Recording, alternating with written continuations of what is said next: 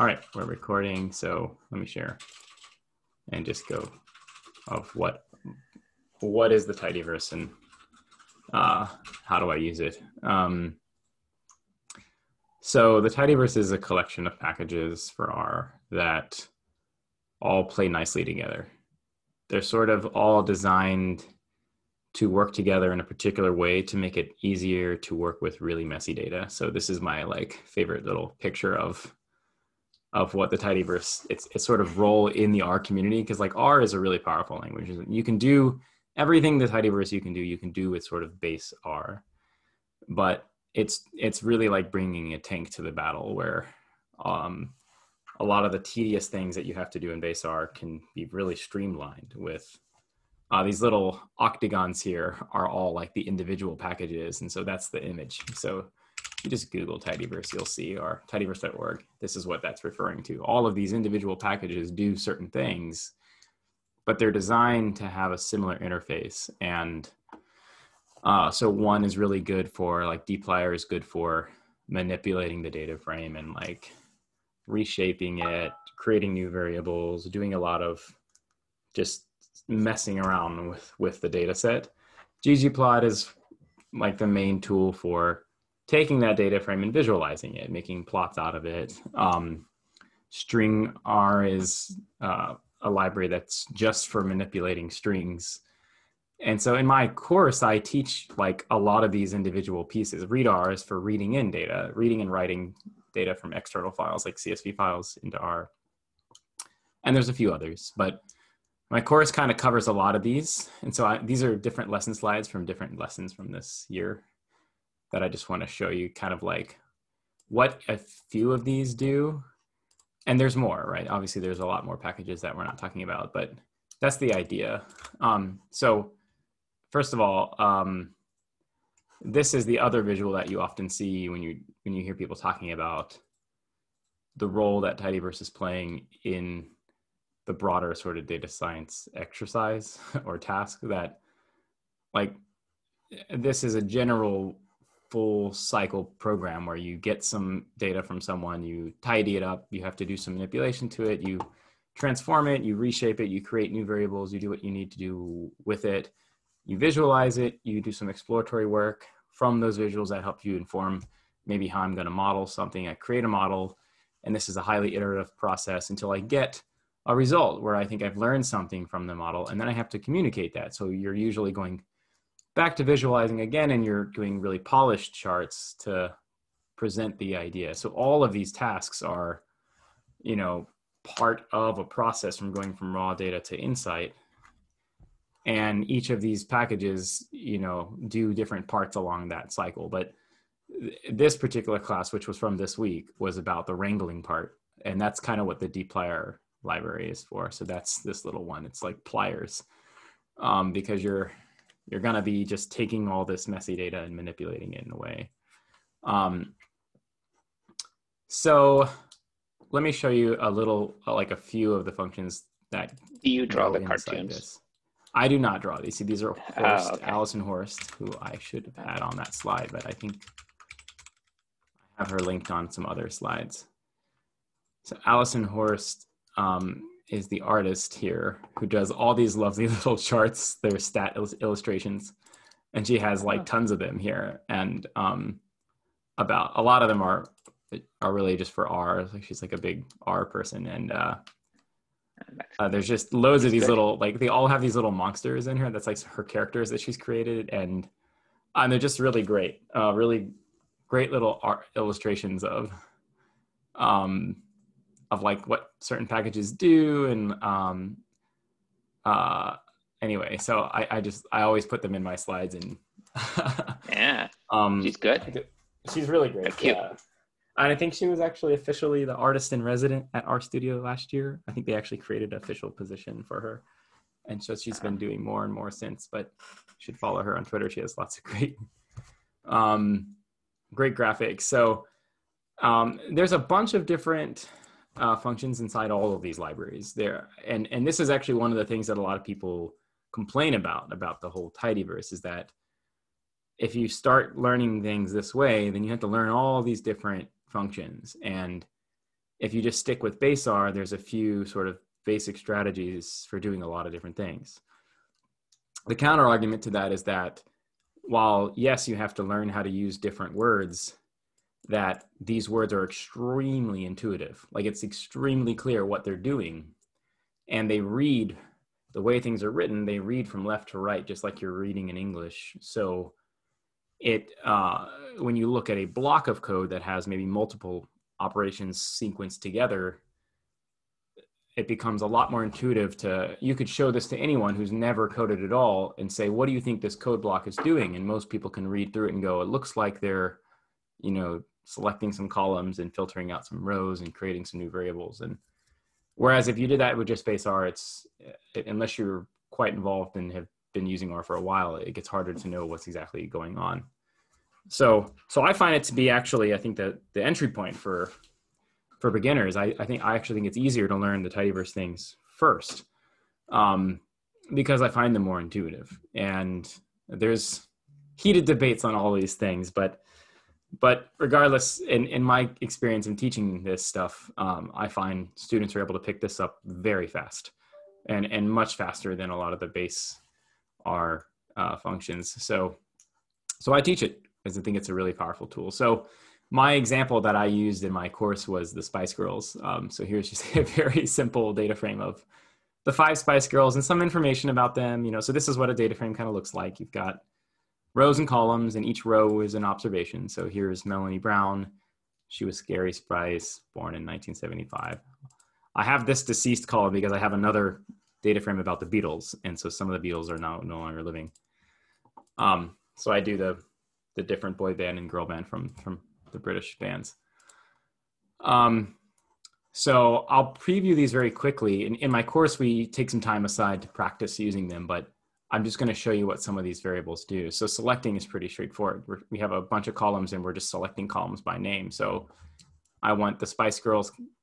I just want the first and last name columns. This is what you would have to do in base R. You have to put some brackets around the data frame and create a vector. And so there's a lot of other stuff you gotta do. And dplyr, it's pretty straightforward. You just say select, give me the data frame, and give me the names that I want. No quotes, no brackets, none of these extra pieces that you need. Just select the data frame, give me the columns I want.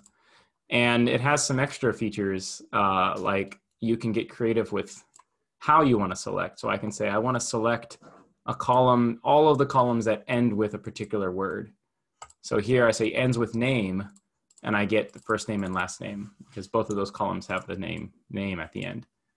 And this gets really handy when you've got a really big data frame with like lots and lots of columns. Then you can, select a group of them with just a single statement. Filter is doing the opposite. So instead of selecting columns, filter is filtering out rows. So I want to keep, like, let's say I want to get the band members born after 1974. So I want these two, right? Because they're born after 1974. So how would I do that? Well, base R, this gets even more messy. I've got to create a vector of which Spice Girls were born after 1974, put that inside brackets and slice it. And if you're familiar with R, this is really straightforward, but if you've never seen R, why do I have Spice Girls twice? Like, there's a bunch of questions that starts coming up of like, what's really going on here? And don't forget this little comma, things like that. Whereas here in dplyr, it's the same exact sort of structure as select. Whereas select, I say select from this data frame, give me the columns. Here I'm saying filter from this data frame, and here's the condition that I'm filtering by. So again, no brackets, no commas, no extra syntax, just very straightforward data frame and the condition I'm looking for. So I've selected out those 2 rows. I filtered out those 2 rows. Here's just another example. Let's filter out all the band members with the name Melanie. So first name is equal to Melanie. There you go. You get these 2 rows. So very straightforward. Here's some practicing. Where it really gets powerful, though, and what I think is probably my favorite feature of this whole Tidyverse thing. So that was just 2 things we can do: filtering and selecting. There's many more, but the thing that I like the most is this pipe operation, where you can sequence a bunch of operations together. So you've probably seen this image before? Maybe, maybe not.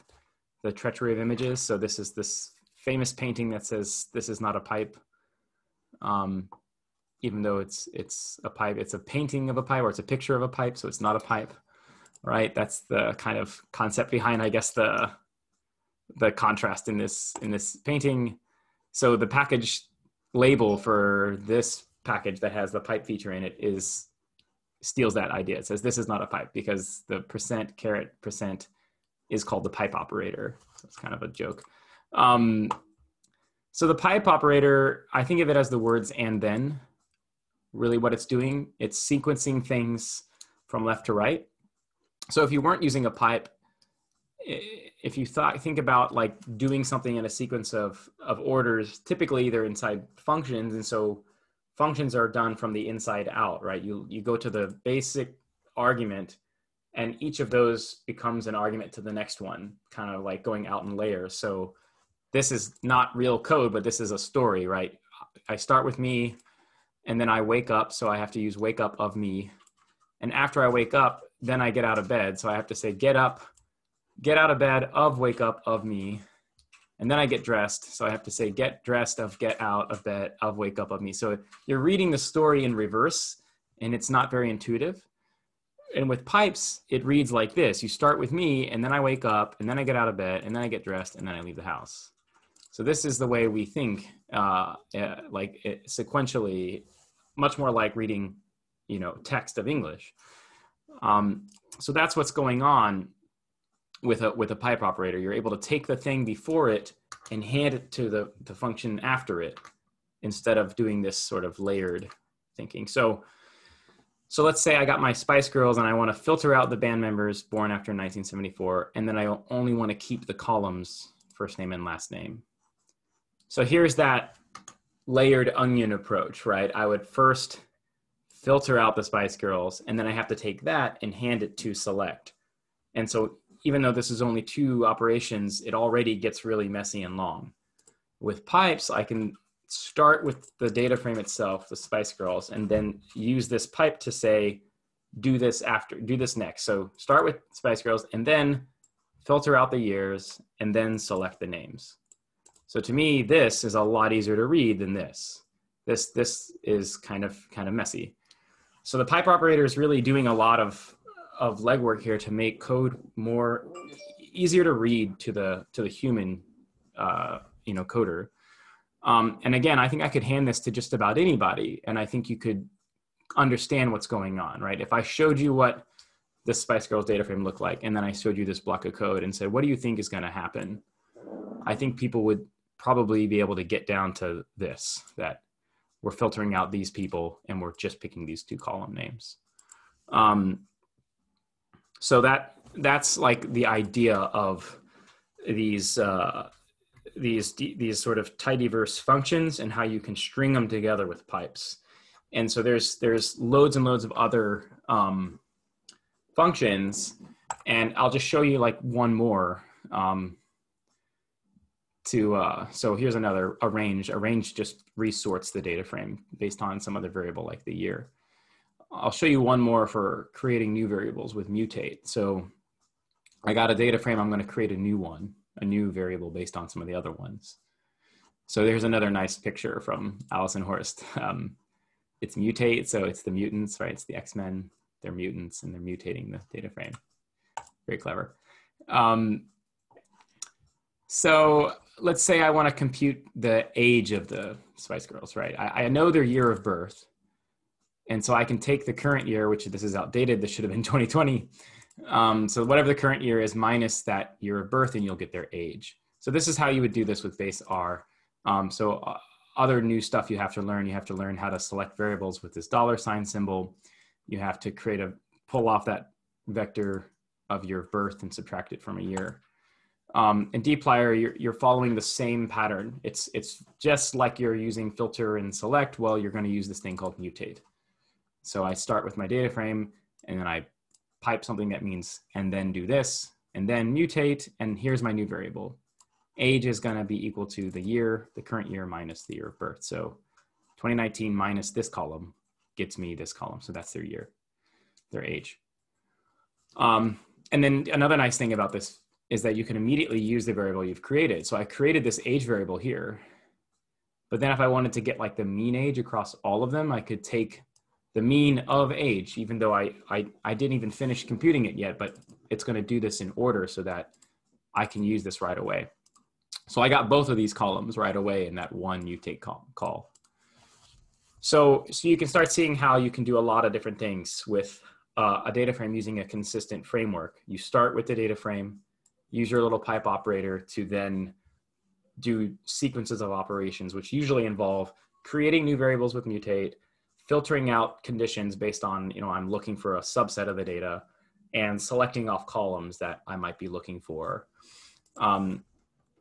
So that's all part of dplyr. So that's just this one package inside R, inside this bigger Tidyverse. So I think dplyr is probably the workhorse of the Tidyverse. It's probably doing 80% of what people use is all coming from that package. And these other things are really doing very specialized work that work inside this framework. So I'm going to show you another one called stringr. So that's this little violin one here for dealing with strings. And strings in R are really tricky. They don't work like in other languages. Like in Python, you can do this. Actually, I can open up Python. Watch, reticulate. Let's do it. Okay, you still have to do a reticulate session for us. Yeah, one day I'll show you how to use this. But I'm in Python now, not R. It looks like I'm in R because I'm in RStudio, but I'm actually in Python. So this is really nice in Python. You can say foo plus bar, and you get foobar, right? That is really awesome. I love that you can do this in Python to merge strings together by just basically doing math, right? You're like doing math with strings. So you can also do this, like 3 times foo, and you get foo, foo, foo. I find that it's like so intuitive. If I were to do this and you didn't know like what language we were talking about, but I just said, what do you think would happen? That would be my guess, right? They would merge them together. And you can't do this in R. Like it doesn't work. So now I'm back in R. If I do this in R, it's like we can't add. This is a non-numeric argument. We can't add strings together. This isn't a thing. So in R, you have to use special functions to merge things. So the one in R is called paste. So you can paste foo with bar. So you're handing it 2 different arguments, and you're saying, I want you to paste these things together, and you get foo bar. Of course, there's a space in there because there's an additional argument called sep for how do you want to separate it. And the default is to separate it with a space. So I can get rid of that and say foobar.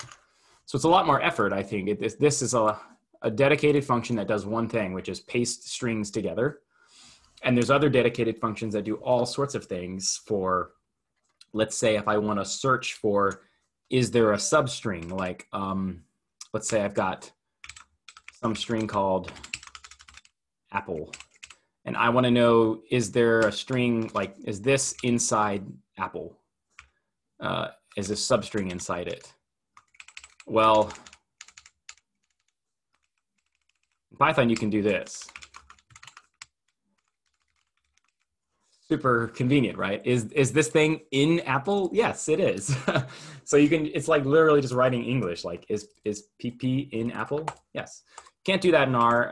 So in R, again, you have to have a dedicated function for handling strings. So I've got my string apple, and I have to use this thing called grepl, which is super not easy to remember what that means. Grepl.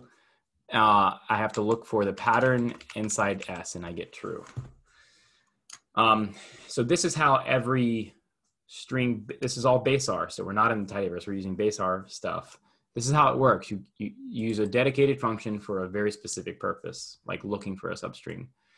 The issue with base R things with string is that these function names are terribly difficult to remember, and they're inconsistent in the order that you give things, right? So this is saying you have to give me the pattern that you're looking for, and then give me the string that you're looking for the pattern in. And that's not the same when you go to other string functions. They flip them. You give it the string first and then the pattern. And so it's just very confusing to keep them in order. So the stringr library sort of harmonizes a lot of these things. All of the functions start with the word str for string. And all of them I find to be very intuitive of like what they're doing. So string sub, That gives me a substring. String locate. This tells me the index of where is that substring. String duplicates a string. So if I wanted to do that like 3 times foo thing, I could say string dup foo and replicate it 3 times. Oops, I don't have the library loaded. So I get foo, foo, foo. So everything starts with stir. So if you've loaded this library, you just start with str underscore, and then you have all these different string functions. So like string detect, I want to say, here's the string I'm looking for, and I'm looking for this pattern. That's this tidyverse way of doing that. That's searching for that string. And so the nice thing about the string-r library is every function follows the same pattern, where the first thing you give it is the string that you're sort of doing the work on. So in string dup, I'm going to take the first argument is, here's the string that I'm working with. It's foo. And what am I going to do with it? I'm going to duplicate it 3 times. String detect, here is the string I'm working on. I'm looking at apple. I'm looking for this pattern, the double P, and I get true. So it's all kind of harmonized. And so while you have to, again, remember all these different names, I think it's much easier to remember what those names are doing as opposed to like, you know, which is easier, string detect versus grepl. I think I could guess what this one's doing. I have no idea what this one's doing unless I'm like been using R for a while. So string R is doing, you know, filling this gap of allowing you to manipulate strings in a lot of different ways. These are just some of them. There's more. So that's all of those. Here's some more, like string trim, where it cuts off white space. I have a bunch of white space. It just drops that white space off. Splitting a string, you break it up into its components. What else have I got in here? Sorting strings, detecting strings we already saw, replacing strings. So notice that, I mean, again, they're all consistently starting with the same pattern. So this is kind of the nature of why the tidyverse was created, because it enables a consistency of function names so that they're easier to use and remember how to use them. And so by the end of like, you know, this one lesson, you probably learned 20 new functions. And people sometimes gripe about like, well, how am I supposed to remember 20 functions? And well, I mean, if you speak English as a native speaker, you probably know 20,000 words or more. I mean, we have a incredible ability to remember thousands of words. And this is like how our minds work. So learning 20 functions is not so hard, I think. It's very easy to remember those. What's much harder is learning 20 functions that are completely inconsistent versus learning functions that all align in the same way. They all use the same argument order. They all start with the same prefix. So I think that's a much nicer way to think. So I pretty much exclusively work with the string R library when I use strings in R. I never even teach the base functions because I find them too confusing. And I will tell you, every time I try to use grepl, I have to Google it. Like, how does it actually work? What's the order of the things? And I always get it wrong. So that's strings. We've done dplyr, we've done string R, haven't done reader yet. So let's look at readr. Readr is for reading in files. And so how I tell people how I teach ways to read in files is first use this other package called here, which isn't actually part of the tidyverse, but it might as well, I think, be, because everyone I know who's like a really tidyverse enthusiast, they use here. Here just creates a path on your computer for where your data lives. So let's say I've got my file open, and inside here I see some folder called data, and there's this wildlife impacts CSV. This is a data file about birds hitting planes. It's a very weird data set. So how would I get to that? Like, how would I know where that is? Well, that's where this here library comes into play. If I load it, and then I just say here, where am I? This is where I am, I'm here. This is the same thing as asking, where is my working directory? Where is R currently looking? When I open up RStudio, it's looking somewhere, and it's looking at this particular file path. So on my computer, you know, here's my file path. I'm in this folder, and you see the same things here, the same files here. And if I want to go into a subfile of that, like go into this folder data and get this file, this wildlife impacts CSV, I can create each of those steps with just as separate arguments. So go to the folder called data, and then go to this thing called wildlife impacts.csv. So all this thing does is say, okay, now I'm going to create that path. Here's the path. It goes all the way to my root directory. This is my root directory. Here's a bunch of folders where all my stuff lives. And that's my root. That's where my working directory is. And then it's going to go to this data folder, and it's going to go to this CSV file. The reason I do this is because then I can send this code to you on your computer, and it'll work, because it's going to generate the path from the root of whatever your computer is to that file. And it'll also work across different systems, right? So if I run this here function on Windows, it's going to put the backslash in the opposite direction, because that's the way the backslashes go. Versus if I just hard coded this, you know, if I said, read my CSV using this, this is only going to work on my machine. It will never work on another computer. And in fact, if I take this folder and move it somewhere else, then it's going to break. So I never hard code file paths. I always dynamically generate file paths. That's what here is doing. Once you've got your file path, you read it in with this simple thing called read CSV. It's very straightforward. And so read CSV is part of this readr library.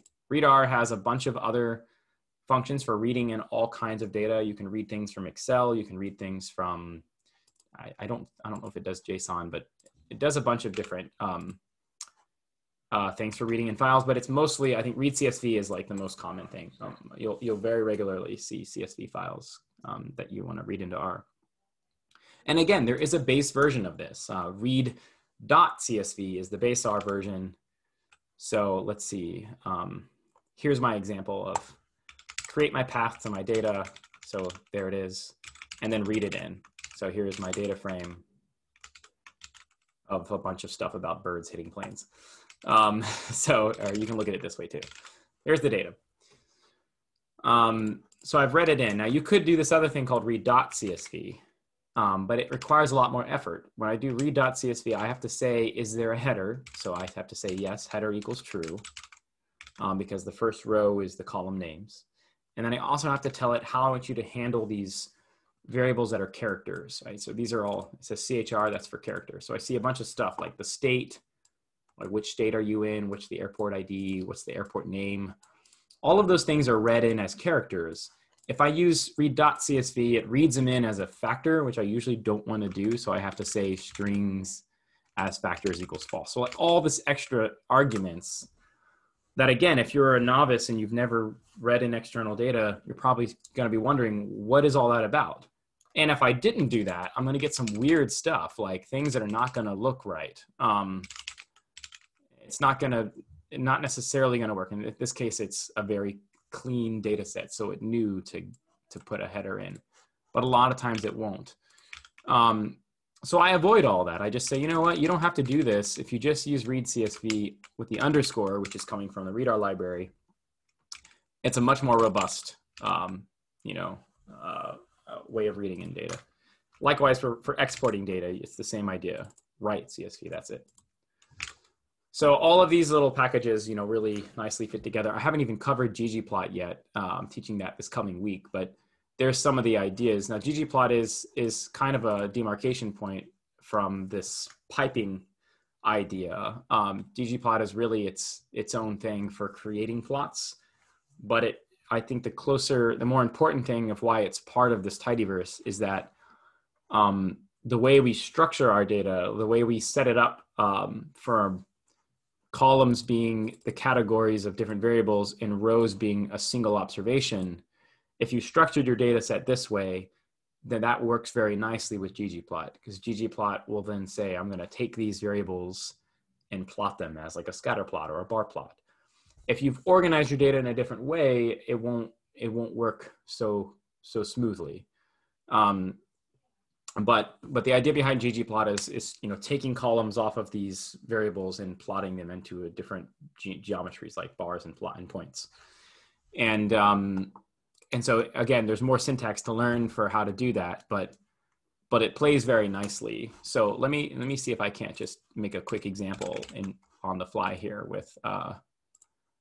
So let's say here I've done some extra work here on this flights data. This is, again, birds hitting planes, right? So I created a summary data frame here. I counted how many accidents there were by year. And then I've sorted it based on the descending number here. So let's sort it based on year. So I keep this in order.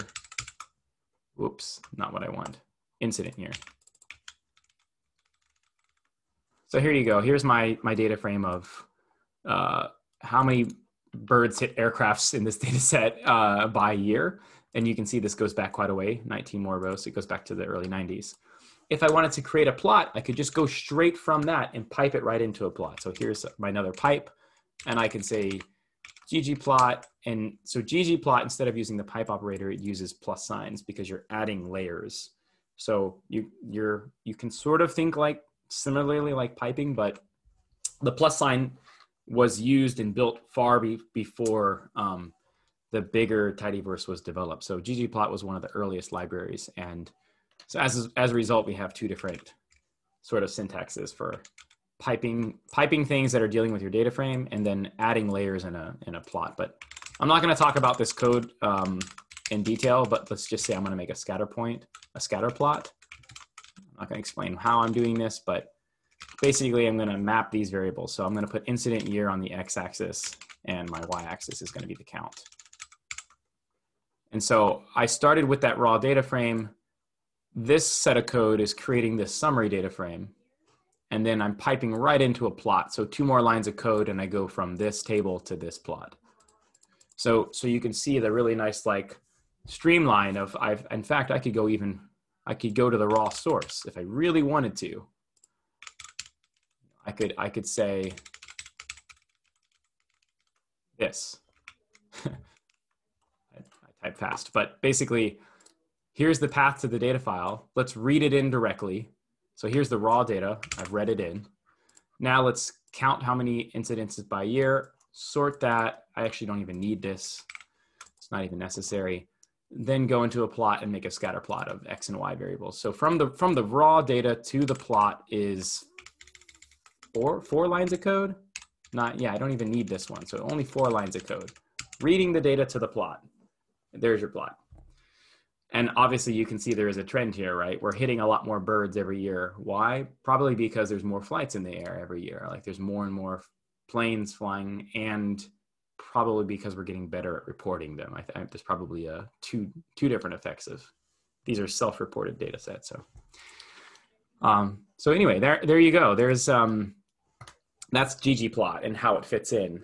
So this is a very common workflow. If I go back to this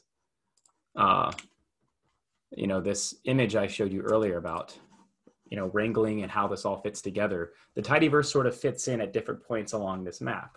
I've used readr in this simple example, you can see the different libraries. This is readr, which is importing my data.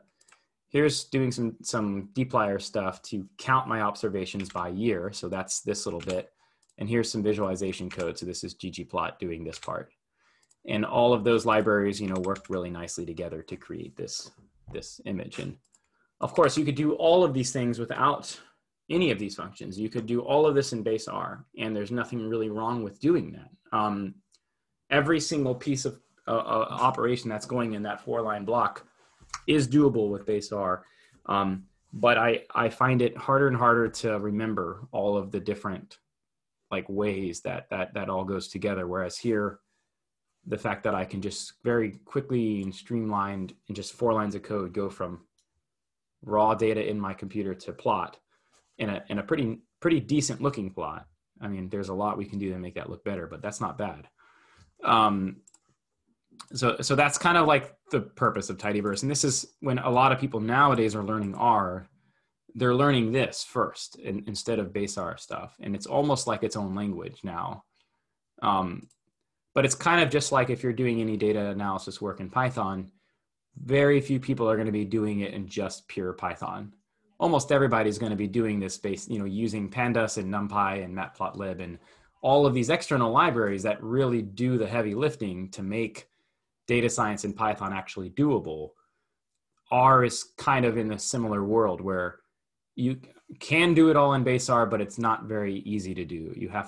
I think you have to work a lot harder and be a lot more experienced and probably have to have been coding a lot longer to get the nuances of what's going on. Whereas here, I think these are much more intuitive. So that's kind of a quick overview of the Tidyverse. And there's, like I said, there's so many other things that we could talk about. But that's kind of what my whole course is. I have a fall and a spring year where I cover most of these core Tidyverse packages, and we use them in different ways. So I guess, what all do you load? So if I came to you and I said, let's do some data analysis on this data that I'm importing, like, what is your initial typical load pattern? What are all your most common packages? These two. Do you right do here. Tidyverse in here? Yeah. But do you do others? Like, if you're going to look at data for your research, are there others that you would say are on like your top 5 list of things you load almost every time? So these two are always there. I can't really do a lot without them nowadays. I would spend 3 or 4 times as much time if I didn't have these two. So this is really the mega package, loading 5 or 6 other packages with it. The other one that I commonly load is janitor, and it's only because of a single function that I use, and that's called the clean names function. So janitor is a nice little package that does a bunch of stuff. It has all these other features in it for cleaning up data. That's why it's called janitor. But I think where it comes in really handy, I've got this data frame, let's say on, now this one's already really nicely formatted, so this isn't really going to demonstrate it well, but all I do with clean names is it cleans up my column names. It makes it a lot easier to read. Let's see if I can't find a messy example.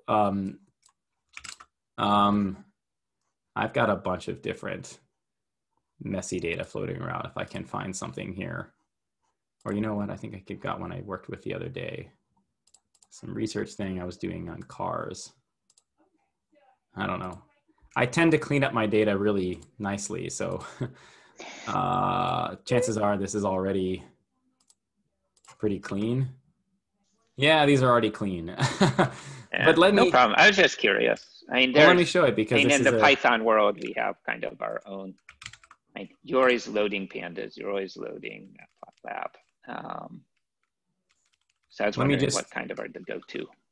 Let me just show you an example. Something really horrible. Let's say some horrible person gave you some data file that looked like this, and I don't know why you would do this, but all the names are wrong, right? And so I called this, this was some sales data, so it's salesdata.csv. So if I read this thing in, here's my names, and they're just horrible. I mean, like I've got capital letters, I've got like, and it can get a lot worse. You can have dot in there, you can have all kinds of weird things. And so what janitor does is I often just pipe it right after reading it, and I say, clean names. That's it. Now my data frame looks like this. So it made a few assumptions, right? It said, oh, this is weird. I'm going to put an underscore here. I'm not really sure why these things are capitalized. I'm going to put some underscores there. And, you can fix them. And there's a bunch of different options inside here of how to fix it. But this is very common. You'll get really messy data, and like clean up those column names so that everything you're doing with it, like filtering and selecting later, you're using a very nice cleaned up names. I think those are my top 3. I use this very, very commonly to bring external data into R and start working with it. So these two are really just right after I read it in. Everything else is really coming from here. And then, probably my other one that I would do, which is just for if I'm visualizing thing, which I do a lot of, is cowplot. Cowplot is just a library by Klaus O. Wilk, so C-O-W, that's why it's cow, not the animal. He's just done a lot of work to create some really nice clean themes for cleaning up your plots. I think they, and lots of little features like, putting 2 plots next to each other, and putting them on a different grid, changing the colors and stuff. Again, a lot of this you can do in ggplot directly, but he's done a lot of work to make some nice, nice clean themes. And I use these very, very all the time to talk about, like, it just does a lot of the work for you. 1 or 2 lines of code and you've cleaned up your whole chart. Cool. So let's see that example before I go away with this. Like, there's my plot, right? And now that I've got my CalPlot library, let's just go theme CalPlot. Looks very different. It just simplifies it, gets it condensed down. You don't need all these grid lines. It just, here's the trend. There's an upward trend. That's the plot. You're very close to a publishable plot already with that 1 line. So I find he's got a lot of different themes, but I find his stuff, very useful. So there you go. Those are my 4. And that's a very different workflow from, the typical sort of scikit library. And none of this is any modeling stuff, right? This is all exploratory work. When you get into modeling, that's when I'm going to be doing a whole different set of libraries that I'm going to pull in. And again, you can do a ton of modeling from the Tidyverse. There's a whole nother concept now called tidy models, where it plugs right in. It's like very plug and play with the Tidyverse. So if you're used to doing this piping stuff, you can pipe right into to some modeling work. And this is, again, a kind of its own little world, but it follows, like it says, it follows the Tidyverse principles. It follows this similar way of thinking. And so you can do all sorts of things about, sampling and, just a lot of stuff here. But the documentation on all of these is just absolutely excellent. That's another reason it's so popular, is that it's so easy to learn. You can go here and just read these, like, k-means clustering, and here you go. I mean, you very, very nicely written out examples, and you can see that Alison Horst is here as well with her little monsters.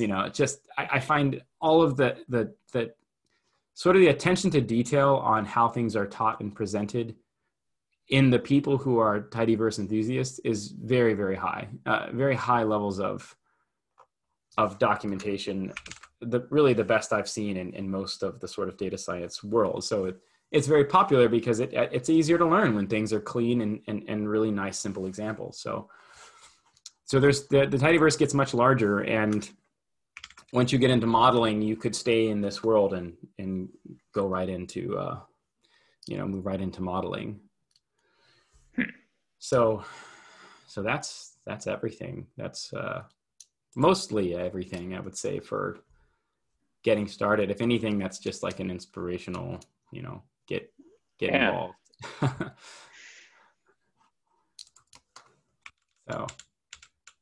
So go learn Tidyverse, and if you want to take my courses, that's what I teach. A lot of stuff is I teach the tidy things. Well, I found it helpful. So yeah. So and now it's recorded, or I guess it's recorded. So I will post this. I'll stop now.